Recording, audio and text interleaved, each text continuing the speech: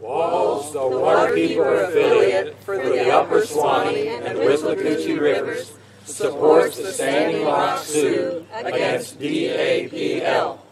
Our beautiful South Georgia and North Florida rivers are threatened not just by the same industry, but the same companies. Sabal Trail's parent company, Spectra, was just purchased by Enbridge. The company building DAPL and the other DAPL company, Energy Transfer, bought another company that's building a different piece of the Sabal Trail pipeline chain. So it's two companies all involved. That we need to keep fossil fuels in the ground.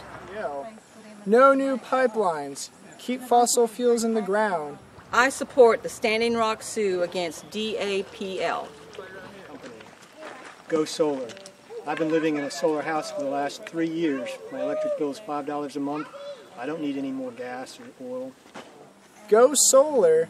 Go renewable. I support the Standing Rock Sioux against DAPL. And I stand in solidarity with our Native American brothers and sisters of the Standing Rock Sioux. Go solar, go renewable.